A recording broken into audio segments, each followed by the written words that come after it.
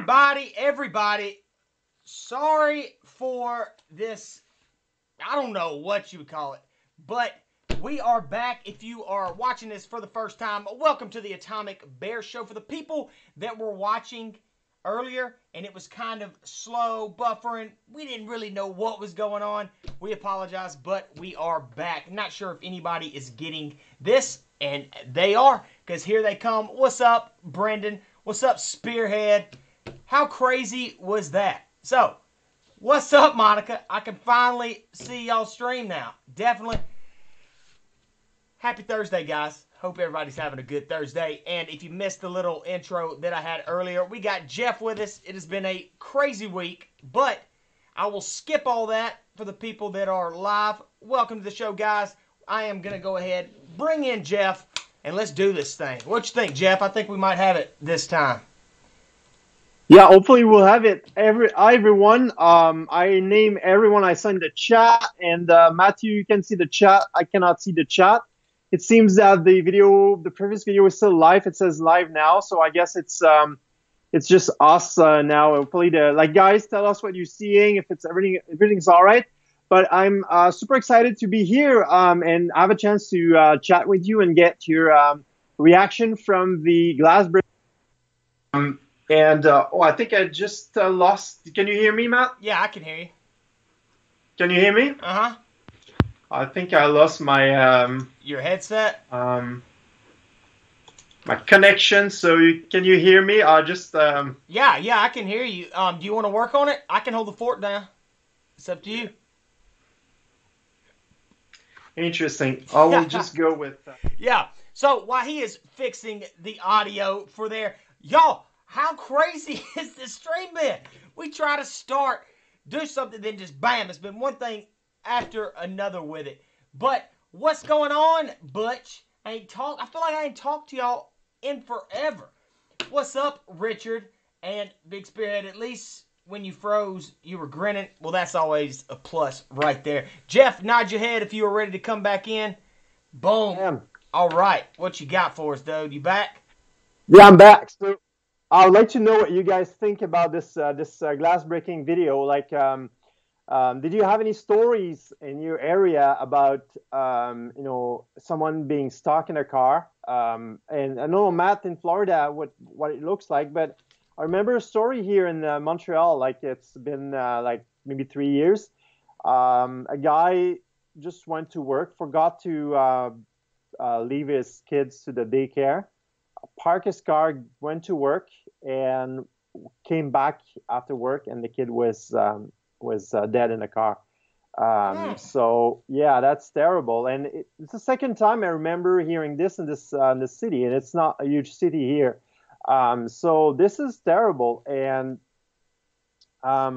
stories like that pop up here and there. If you look online on the web. If people don't get to see the child in the car, there's not much that you can do when the temperature goes to, down here. Last summer they were saying check your car, for your kid, and just trying to remind everybody, because there has been a few incidences like that down here as well, and it's super sad. But I'm at least glad that the information's getting out there, because. Yeah, down here in Florida, it gets so hot that they'll have it on the interstate. Like, check your back seat, and everything. But having that pin, let's just say that you pulled up and you saw, a kid that was in the back seat. You can't get it. Nobody's around. You don't have anything to break it open with. And I don't know if you've seen the video, but there's a video online, and it's a guy trying to break a window with a hammer, and he just can't do it. And it's popping back, and he can't bust it. But just like that, but having that little tip on the pin, right there in your door, even if you don't have it on you, that's life-saving, potential just having it on you. So, yeah, I didn't even think about that. Yeah, exactly. And, like animals as well. Like some animals forgot in the car, no. And if you leave like half an inch of you in the open under the sun, it's not going to cut it. So, yeah. So, and just looking when you walk in a car park, you just pay attention to the cars and pay attention to what's around you. And yes, you're right. Like there's plenty of videos online you can find, even police or law enforcement or even paramedic trying to get in a car without the firefighters or people who are properly equipped. And they're trying to break through the glass, the window of a glass, even with a baseball bat. It's not easy. It's Yep. just a matter of the fact that the window is bouncing back. But if you get to hit it with something that is really hard, as a hard texture, a bit like diamond is super hard, you get to crack it, and it just make this little hole, and with a little bit of pressure, it just cracks open, and that's pretty interesting that the way glasses are behaving. So I don't know if you guys like comment. Let us know what you guys what you've seen in your area and lately. Have you seen any bad news, or have you heard of anybody saving someone? Like I'm referring in the interview with Yehuda, a guy that contacted us saying I saved someone, a kid from um, a car, and it's an interesting interview Oh that wow. you can, if you scroll down in our channel, you'll find this. His name is Brian Lamb, and the guy is telling his story, and it's pretty chilly. Like just thinking that you would be the parent. The woman had locked her keys in the car. She didn't have a cell phone, and the kids were still in the car. She couldn't get in. She could call for help. And this employee of Home Depot eventually heard of that, and he ran with his SWAT pen. And he asked the mom, "Do you want me to break open your car and your car to the window?" And she says, "Yes." He says, "I just went a little hit there, and the glass open. Obviously, he didn't do it next to the kids. Like he went to the window Right. that was safer for the kids, and got the kids out. And the mom was so relieved. And maybe I don't know, 10 to 15 minutes later, the police came. So that these are pretty chilling stories. Yeah, and I know that they're chilling stories, but I'm going to I'll show something that might lighten the mood a little bit. I found the video of the guy trying to break the window. Oh, So, okay. this is it's not too long, but this might kind of, at least laugh about it. Let's see what we got. Or I won't.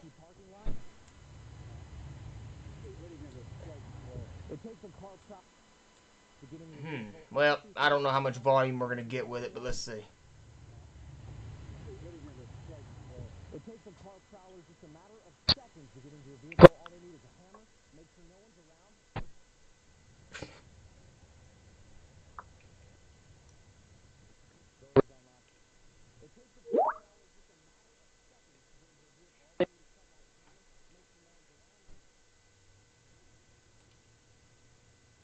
Bam. All right. Looks like I'm having problems on this end too. I'm telling you guys, I like ran in here with it, and it looks like Jeff. You can't hear me. You can hear me. Say Yeah, something. Oh, you yeah, can. Okay, cool. I just got your message. Could you not hear me a second ago? yeah. Boom. But now everything's good. I don't know, man.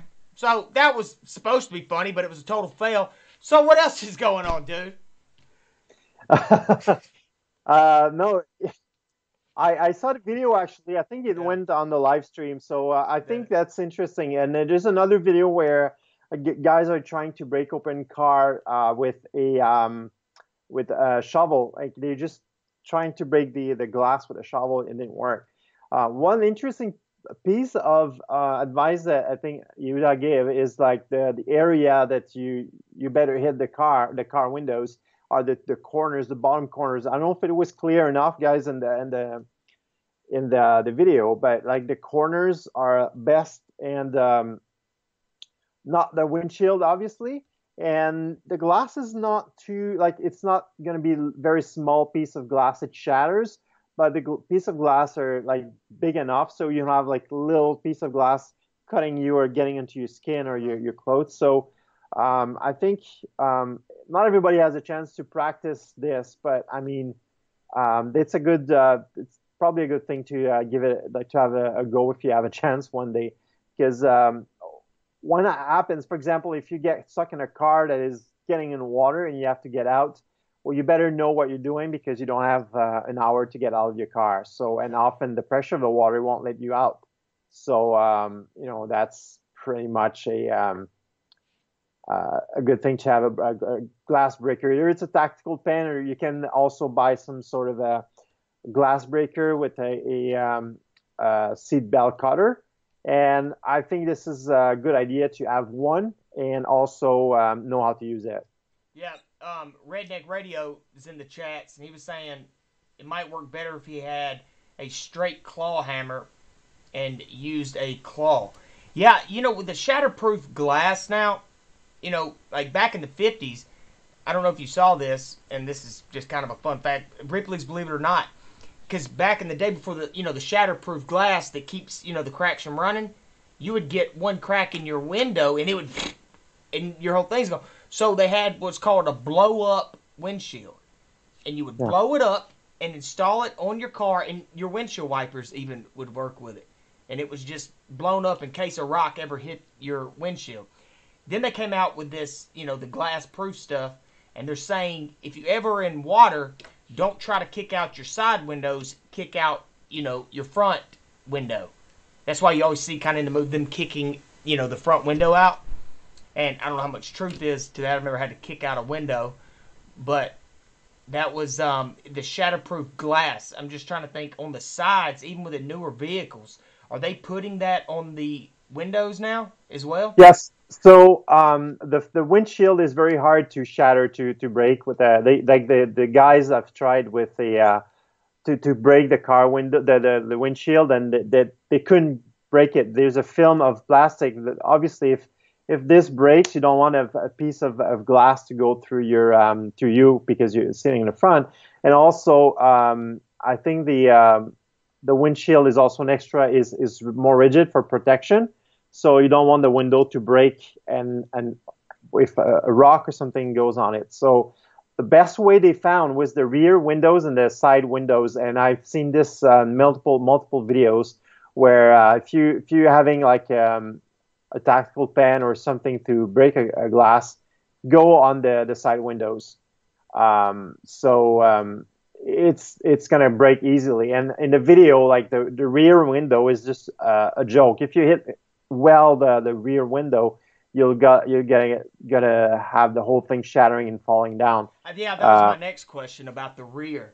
Yeah, But if you're in like a Honda Civic or something where there's not, you have this much space on your back windshield and it's kind of at a slant.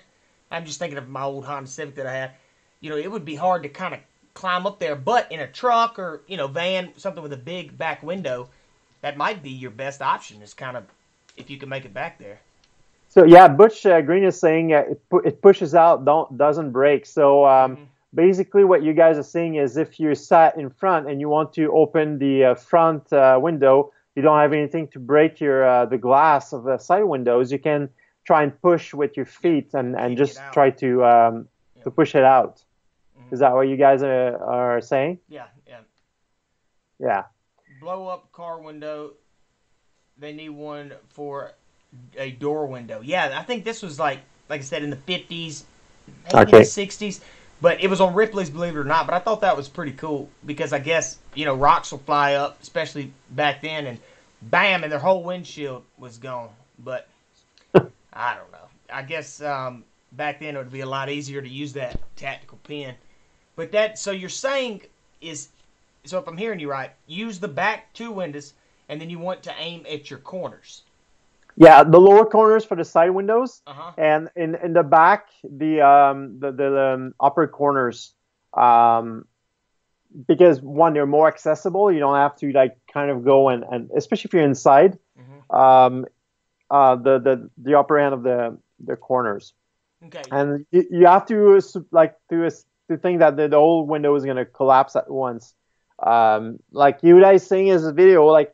The more, because he broke 5 of them, and the more he broke, the more he got to break them, the more he learned to not put as much strength. So he got, at some point, it was maybe 6 inches from the window, he just did with the thing, and the window just shattered and broke. So it's a matter of not putting too much strength, so you don't have your hand doesn't go through the wind the glass when you're braking, because if you have an inertia and you just Yeah, that's a good point. Yeah. going all strength in, you go through, as opposed to just doing this.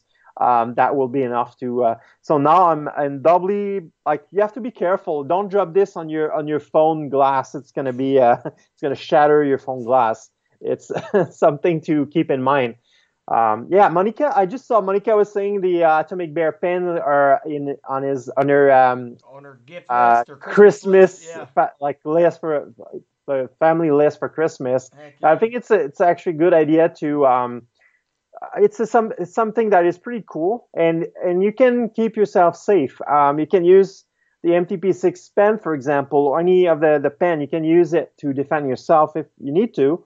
But even if you don't need to defend yourself, it's an extra layer of protection. And as you guys will see, Matt and I are preparing a video where we're going to show you how you can use a tactical pen for different things other than self-defense and glass breaking. So I think it's going to be an interesting video. Yeah, it definitely is. It definitely is outside of the box. And Yeah. I'm spending this weekend doing my part on it. But yeah, we definitely have that coming. But man, I don't know if you wanted to keep going. I apologize, guys, that it's all on me tonight. But I got here and then just bam, bam, bam, one thing after another. But we didn't forget about you, and I rushed back to definitely get here. But man, do you have anything before we get out of here? Do you still want to? No, I have a question for you. If Yeah, go ahead. So you're busting out a window and you're trying to hit the. Are you coming down, or are you going straight with your pen? Meaning, or even if you're hitting the upper corner, are you trying to almost hit it like this, or are you coming straight ahead on those corners? Does that make sense?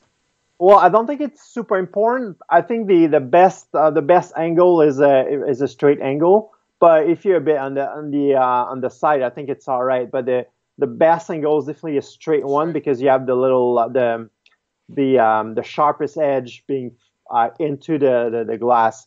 And these shots that you can see on the video ads are actually showing a pen that is like perpendicular to the surface.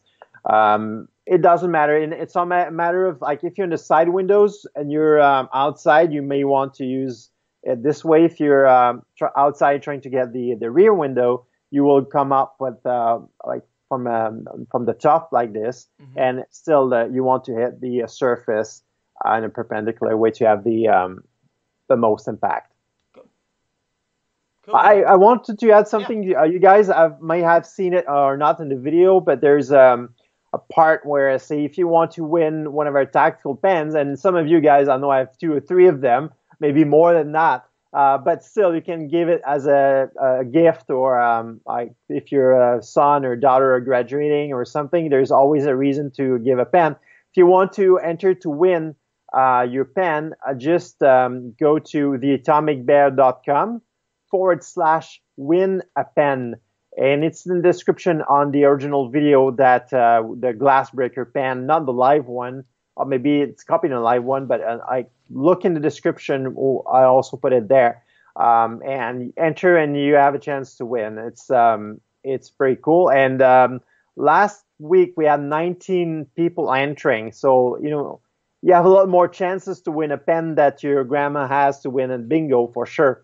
So just go there and enter to win. And I think that's an easy one. Yeah, and I was reading, and Amy was asking about underwater, and then somebody else came in below them talking about it was William. So pressurized submerged vehicles. If you're underwater, and it's funny because whenever you were talking about it, I was thinking, all right, if boom, you're off the bridge, it kills your electronics. So you can't roll down the window, you can't do anything. Your battery's done, everything's shot. If you have a sunroof, I wonder how shatterproof that sunroof is, and if you could get... the side windows are going to be your best. But I might do a little bit of research on that. Do you know anything about breaking it underwater, if that has any effect? No. I Any don't know different if I effect? was underwater, like you like the number the challenge is obviously the seatbelt. So you want to first get your seatbelt, you like take your seatbelt off, and then the next step is to get um what I don't know. There's a technique I'm trying to remember that is super easy, but you have to wait until there's water in the car. It's so stressful. I don't know if I could do that, and then they can open the car window on the side without pressure. But they open their window. What I would do is that I don't know about the sunroof if it's protected or anything, but you could try that and come up from the top of the car, or and what else? Yeah, the side windows. As long as your car is not fully, like the windows are not pressured, you should be able to break it open. I would even think that if there's pressure in the window, breaking it will not be a problem either. I think the breaking it is not will not be affected by the Yeah. water pressure. And you know what I But was obviously, yeah, thinking is, am I still sharing that screen with you? yeah, you are. So I can see the comments. Oh, okay, cool. So you can't see me, but you can see the comments. Yeah. Cool. Heck, So I'll leave it like that then. But what I was thinking, okay, so your engine's gonna be heavier, right? So whenever you are going off, let's just say Gulf Bridge, and now you're in water, the front end is gonna sink first. Well, the weakest window, as we were saying, is gonna be your back window. yeah, So technically, you're gonna be sinking, and let's just say that you're in a truck. Okay, here's the front of the truck.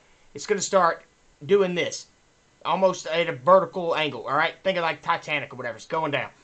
So you might be able to get a better angle on that back window. So that might be a plus. That might be a yeah. window to try as it's sinking. There's just thought, throwing it out there. Just break all the windows so you That's can it. get Go out. back after you break one, swim back in there and break the other ones. That's Yes.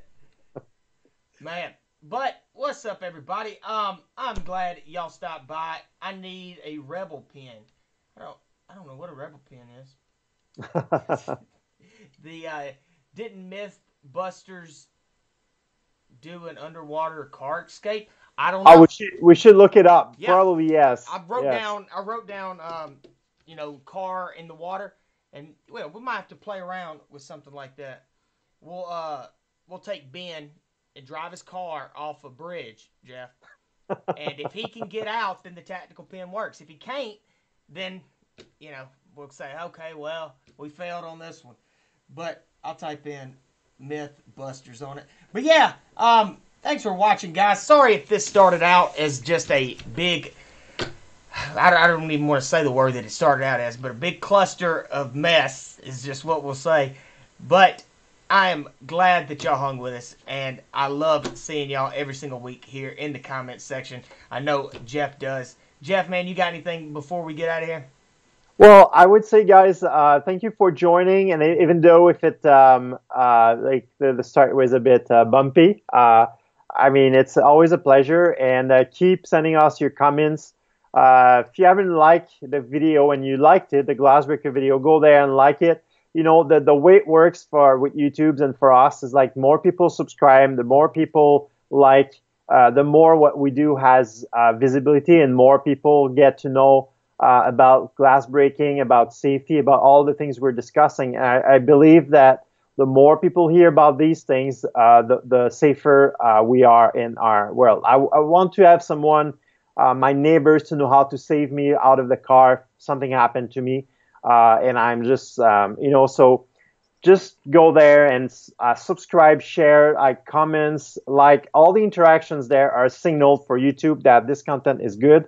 And that's super important for us, and it's super important for your community as well. So again, thank you so much for watching, and I'm super happy that at least some people joined us after, even though it took some time to go live, and we had some bumps.